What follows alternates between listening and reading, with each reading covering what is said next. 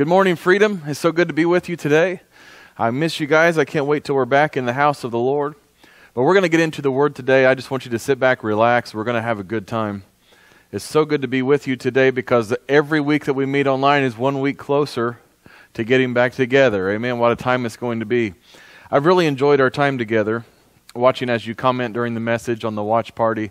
It's so cool. I really enjoy that. It feels like we're all together as one, even though we're not in the same building. We're together in the Spirit, worshiping and just enjoying the presence of the Lord. We're being fed together. It's so cool. But I can't wait to see you face to face. I don't know what's going to happen when we get back together. Our first Sunday back, the band's going to fire up and we hit that first note. I don't know that we're going to be able to stop worshiping. Amen. I think our first song may go on for an hour and a half or something. But it's going to be hard to stop and get into the Word because the worship, I believe, is just going to fly in here. It's going to be amazing.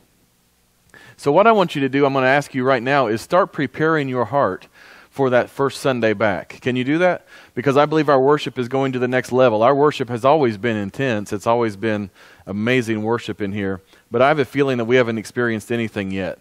I'm expecting when we get back together, I'm expecting signs, wonders, miracles to break out. I'm believing for addictions to be broken off of people's lives.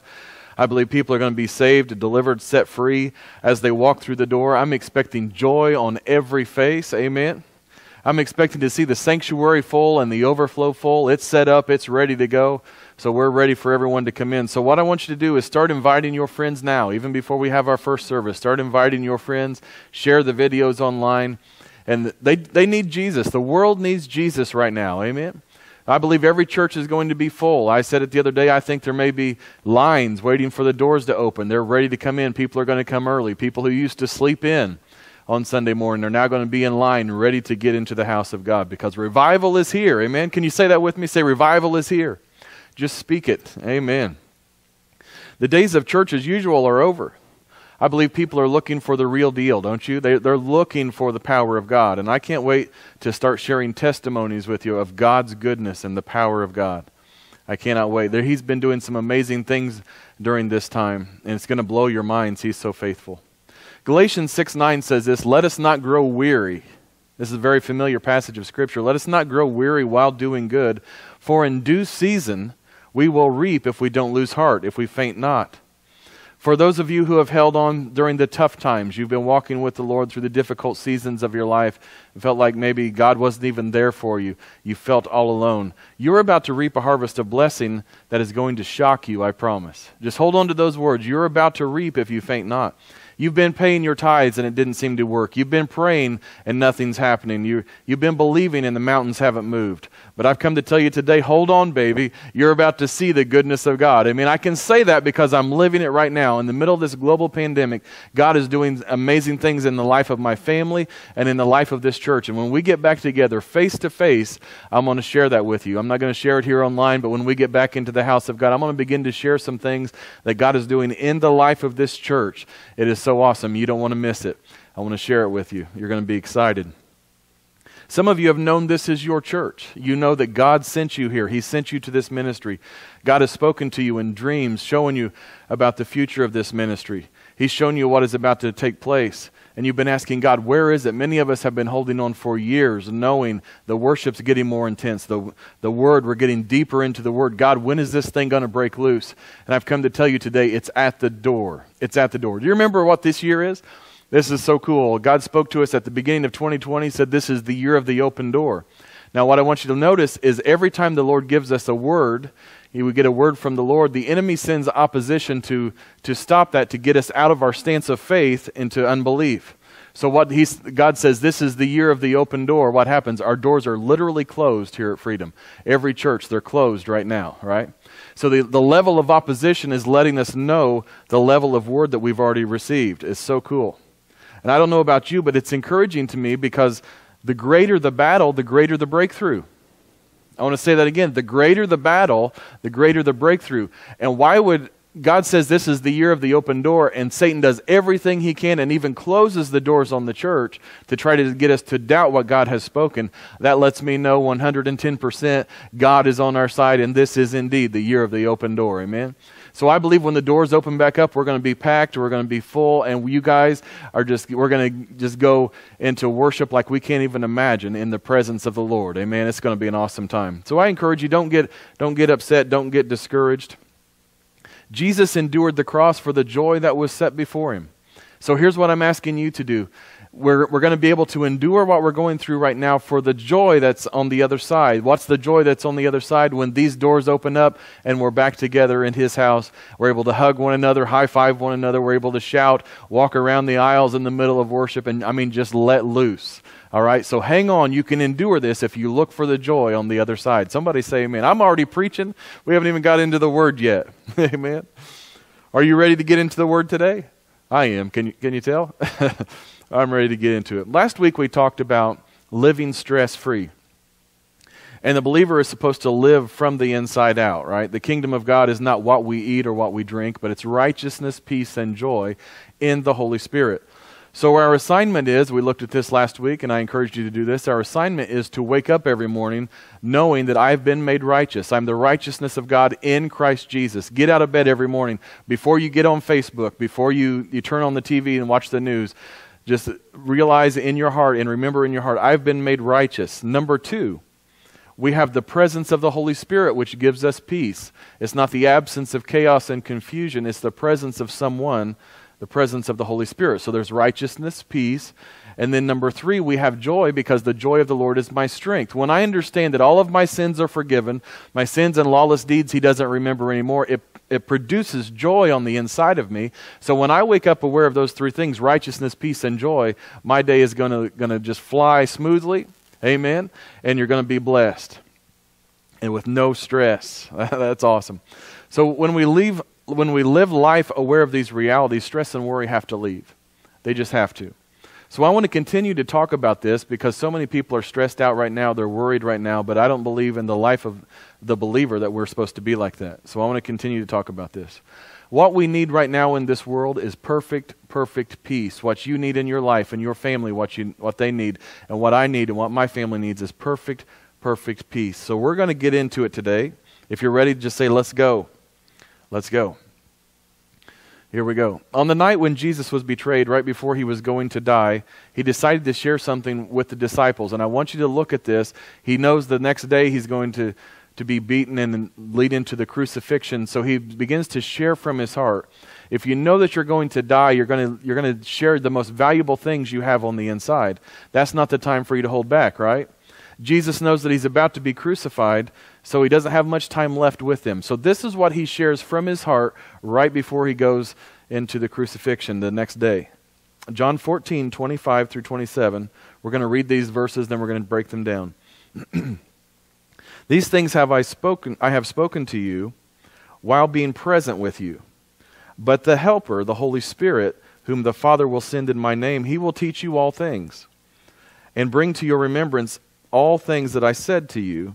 Peace I leave with you, my peace I give to you. Not as the world gives, do I give to you. Let not your heart be troubled, neither let it be afraid. Now let's break it down. I want to go to verse 26. We're going to get into Bible study. Verse 26, but the Helper, the Holy Spirit, whom the Father will send in my name, he will teach you all things. And I want to zero in on that. He will teach you all things. Now, just for a moment, I want you to forget about everything you've been taught in church. Maybe you've grown up in church. And I want you to push everything to the side, and I want you to think just for a moment, here comes Jesus. He's standing before the disciples, and it will say he's standing before you. And he says, the Holy Spirit is going to teach you all things. The reason I want you to think like this is because many of us have been taught in church that the Holy Spirit only teaches spiritual things. But Jesus is speaking to the disciples. He's speaking to us today. And he says the Comforter, the Helper, is going to teach you all things. Everybody say all things. All things. That means that the Holy Spirit now teaches me how to have a healthy marriage. It teaches me how to handle my finances, how to raise my children, how to be a good father, how to be a good husband, how to be a good leader, how to be a good pastor. It teaches me, the Holy Spirit teaches me all things. Say it one more time, say all things. All things. That's every area of your life. If I don't believe that the Holy Spirit is going to teach me all things, then I will go to the world for counsel. All right? And we know that the blessed man in Psalm 1 doesn't go to the counsel of the ungodly. Blessed is the man who walketh not in the counsel of the ungodly. So if I'm not supposed to go to the ungodly, then Jesus says, I'm leaving the Holy Spirit with you. I'm giving you the Holy Spirit. He's going to teach you all things. Not just spiritual things, all things. He's going to show you everything. He is the teacher. Amen? Let's turn over to 1 John chapter 2, and verse 27. I'll show you what I'm talking about, just to reinforce this a little bit. 1 John 2:27. I turned to the wrong one. There we go. 1 John 2:27.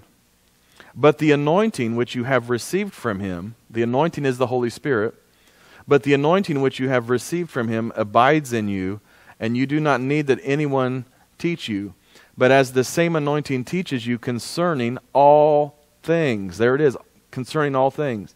The same anointing, the Holy Spirit, teaches you concerning all things, and is true and is not a lie, and just as it has taught you, you will abide in him.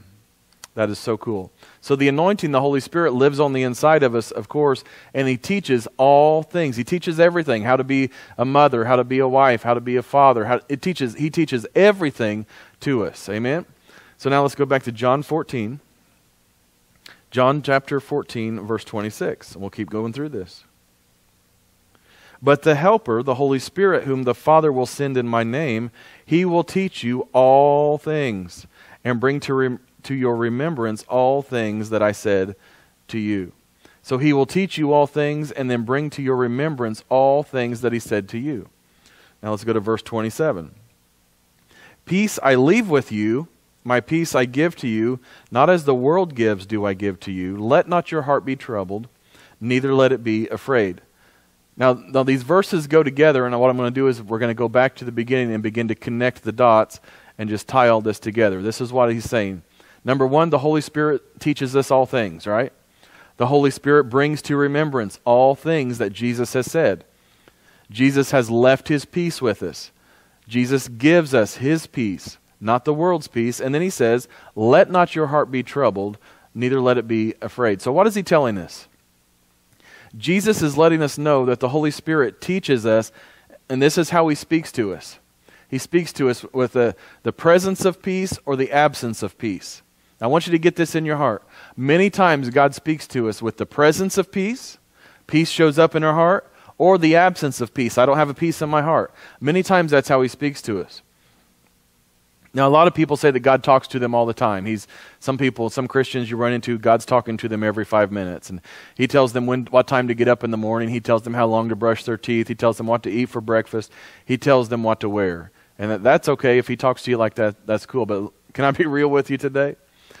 I'm really careful around those people because a lot of them who hear from God every 5 minutes, God never told them to tithe and support their local church.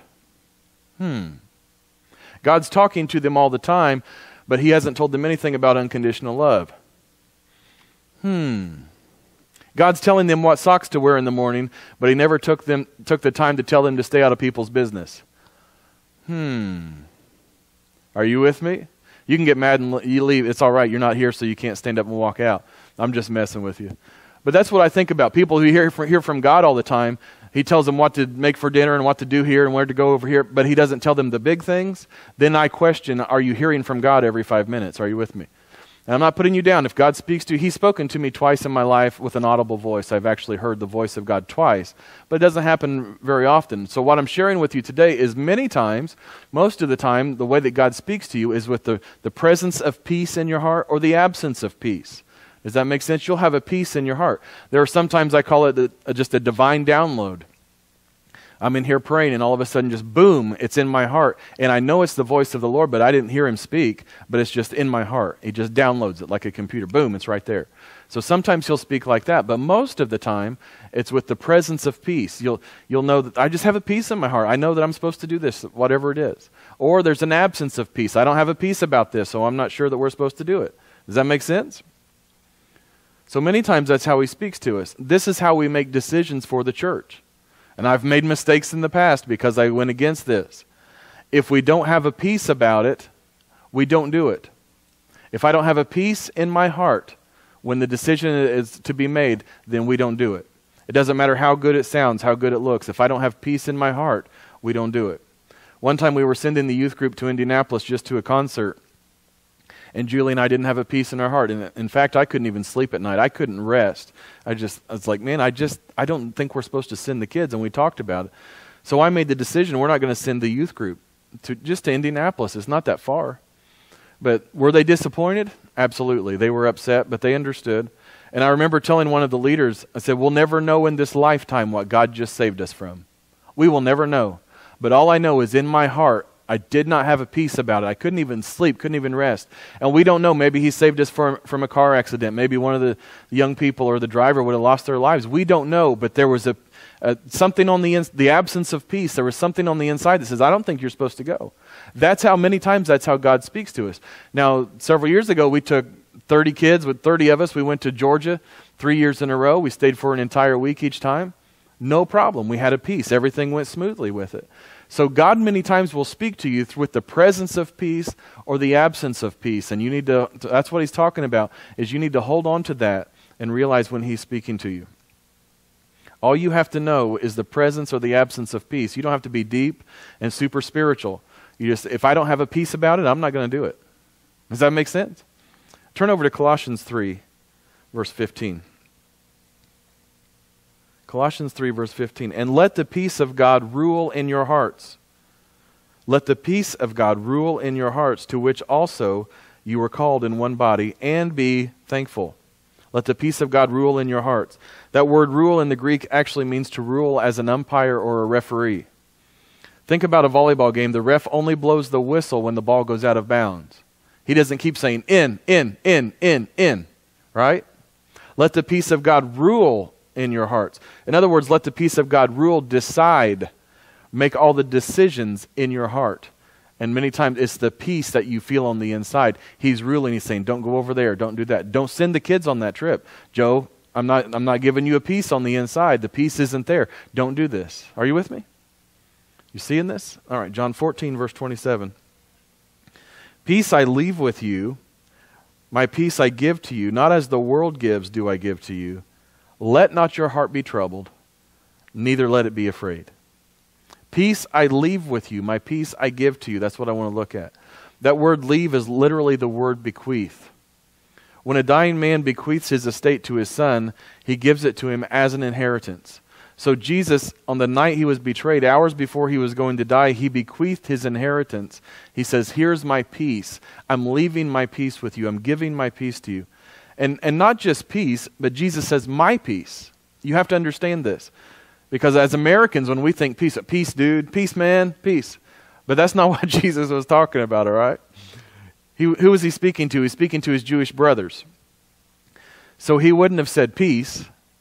He would have used the word shalom. Shalom. So he said, my shalom I leave with you. My shalom I give to you. So then we have to find out what shalom actually is. What does it really mean? In Strong's Concordance, shalom means completeness, soundness, welfare, and peace. Shalom is completeness, wholeness, wellness, soundness, welfare, health, prosperity, and peace. It's all of those wrapped up into one word. So what did Jesus leave behind for us? What did he give us? This is so cool. He gave us his own health. He gave us his own prosperity and welfare. He gave us his own soundness, completeness, wholeness. He gave us his peace. Now, shalom is the Hebrew word for peace, but the word for peace in the Greek, the New Testament's written in the Greek, is the word Irene. So if your name is Irene or your middle name is Irene, it means peace. But remember, Jesus was speaking to his Hebrew brothers, right? So he used the word shalom. I want you to get this. Jesus says, my peace, my shalom, I leave with you. I give it to you. So he's telling you today, he's saying, I give you my health. I give you my prosperity. I give you my wholeness, my wellness, my completeness. I give you my peace of heart. I give you my peace of mind. You get that? Just say this with me. Say, it's mine. It's mine. Jesus says, I'm leaving this with you. He didn't say, I'm leaving my peace. He says, I'm leaving my shalom, my completeness, my fullness, my wholeness, my peace of mind, my prosperity, my peace of heart. He says, I'm giving it to you. I bequeath it to you as an inheritance because you belong to me. Man, isn't that awesome? That's a good place to shout right there. So the issue really isn't whether or not I have peace in my life, or health, or prosperity, or wellness, wholeness, completeness. As a believer, I have it, right? As a believer, as a Christian, you've accepted Jesus as your Savior. You have it. So the question really is, why am I not experiencing more of it? If I have it, right? We believe that. Jesus bequeathed it as an inheritance, gave it to us. Why am I not experiencing more of that? Because I believe it's mine. When we look at these verses, Jesus is doing everything, right? I want to break it down for you. He's giving us the peace. He's bequeathing it to us as an inheritance. He's saying, I leave this with you. I give this to you. Jesus is doing all of the work. So there's only one thing that's required of you and required of me, and it's in verse 27. Check this out. This is all we have to do. Let not your heart be troubled. That's it. Let not your heart be troubled. That's what we have to do. That's something that I have to do. It's something you have to do. Now, here's the problem. I can't let not for you. I can't let not your heart be troubled. I can't keep your heart from being troubled for you. I can't do it for your family. I can't do it for my family. I can't do it for Julie or Sam. I can only do it for me. This comes down to each individual heart. Let not your heart be troubled. That means me. So I can't do it for the entire church. This is individual. It's for you. If we do this, then the peace of God begins to flow and increase in our lives, if we can go through life without letting our hearts be troubled. And I want you to get this, just remember this, get this in your mind and in your heart. Your heart is the valve by which peace flows out. Your heart is the valve, and there's valves in the heart, right? Interesting.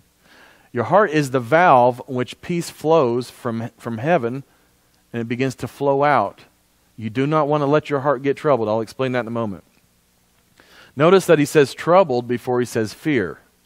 Because there are a lot of people walking around saying, I'm guarding my heart from fear. I'm not walking in fear. I'm not scared of the economy. I'm not scared of this virus. But they allow their hearts to get troubled over small things. So he addresses even that. Let not your heart be troubled, neither let it be afraid. So he talks about a troubled heart even before fear. You would be surprised how troubled your heart is when you begin to become aware of it. I'm talking about the little things. You're not living in fear, but you're concerned about the economy. Worried.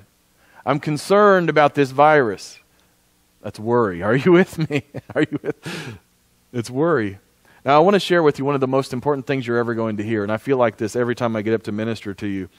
There's just always something in the message. I'm like, this is the most important thing, but this really is. This is going to open the door for blessings in your life. I want you to get this. One of the most important things you're ever going to hear. And we understand that grace makes and faith takes, right? Grace is everything that Jesus, the finished works of Jesus on the cross, has made available to me. And my faith is how I gain access, is how I take it. So grace makes and faith takes. But here's what I want you to see. How do I maintain everything that grace has made available? How do I retain it? How do I hold on to everything that grace has made available? How do I hold on to it and not lose it? You ready? It has everything to do with your peace. Everything to do with it. The peace of God will keep and retain everything that He's given to me. Peace. Grace gives to you, but your peace keeps it. I want to say that again. Grace gives it to you. My faith is how I access it and grab a hold of it. But the way that I maintain it and hold on to all the blessings is the peace that's in my heart. Do you want to know what area of your life that grace isn't flowing freely in right now? The area of your life that grace is not flowing freely in, look at the area that concerns you the most. The area that worries you. I'll give you an example.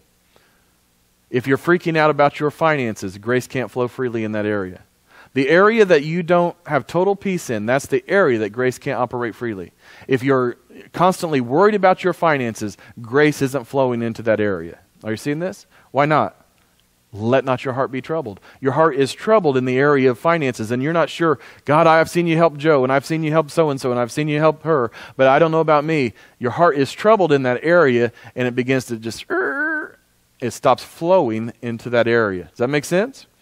If you're stressing out about your marriage, your relationship, that's the area that grace isn't flowing freely, because let not your heart be troubled, or your health.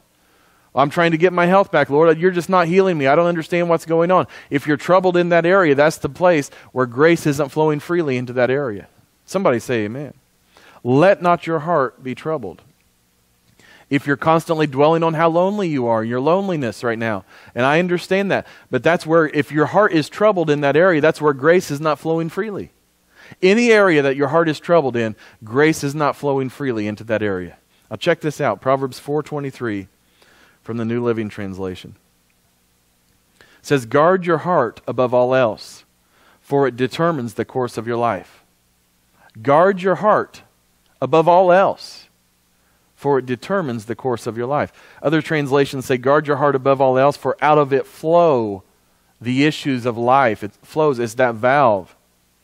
In other words, when your heart is troubled, the flow of blessings and grace is stopped in your life. Wherever you're troubled, wherever your heart is troubled concerning your finances, your health, your relationships, your marriage, whatever it is, where your heart is troubled, that flow of grace has stopped. It's like the garden hose in the backyard. We've talked about this, but I want to take it one step further. That garden hose, when you put a kink in the hose, the flow has stopped. Now here's what I want you to see. The source has not stopped supplying the water. You stopped the flow.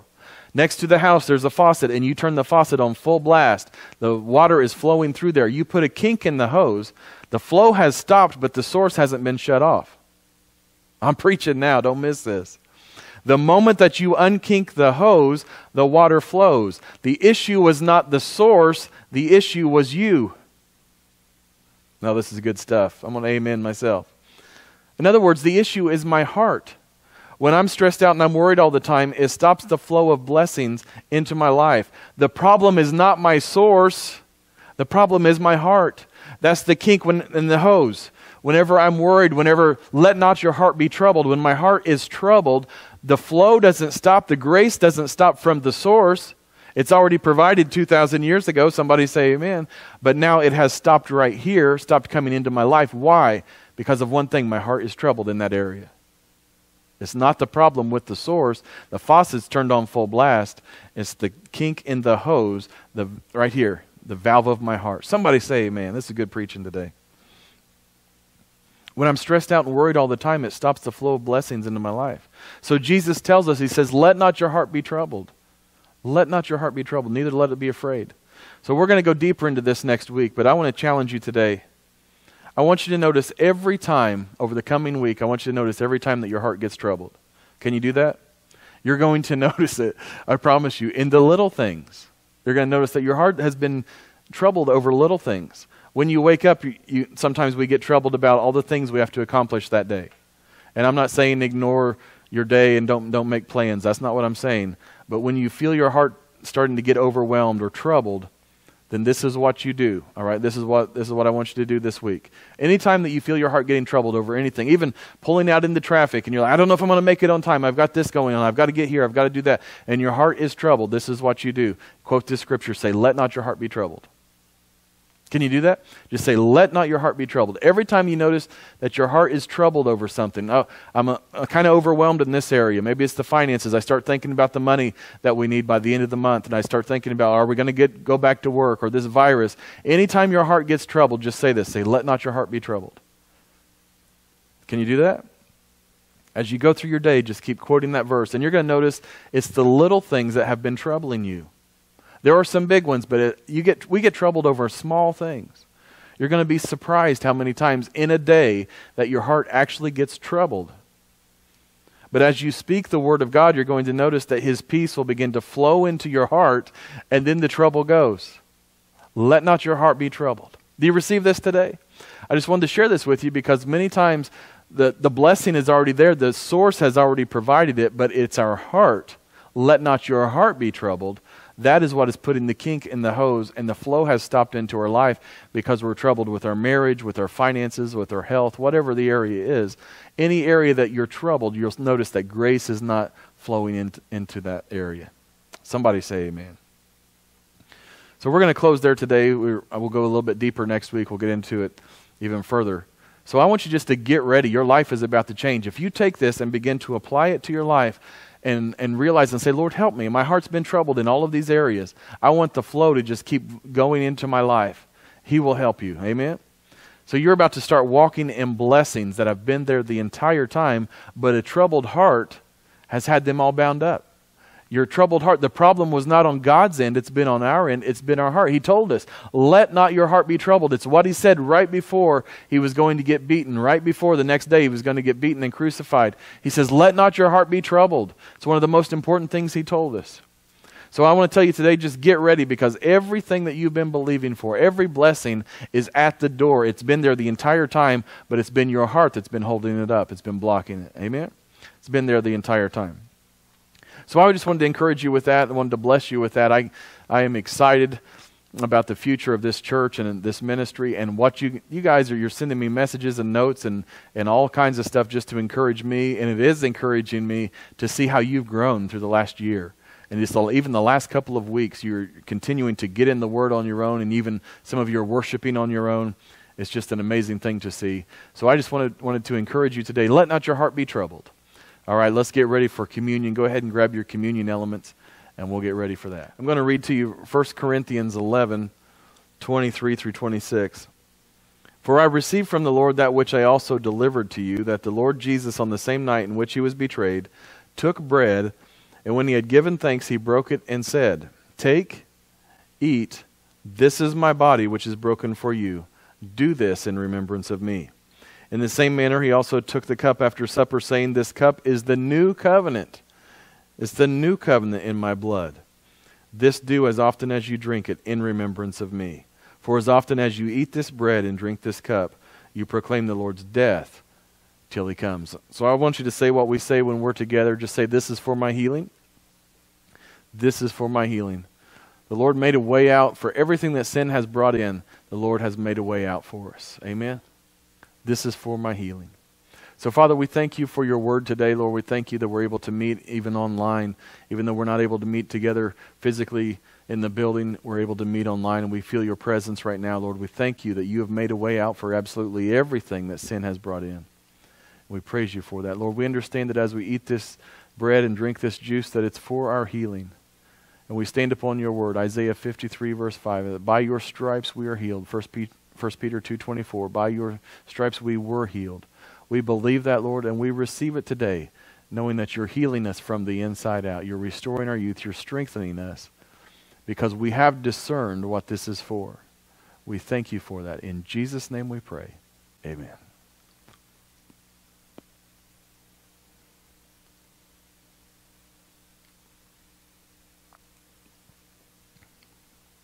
Amen. Thank you, Lord. Thank you, Jesus. Thank you, Jesus. Thank you, Lord. Amen. Amen. Wow, I missed you guys. I can't wait till we get back together.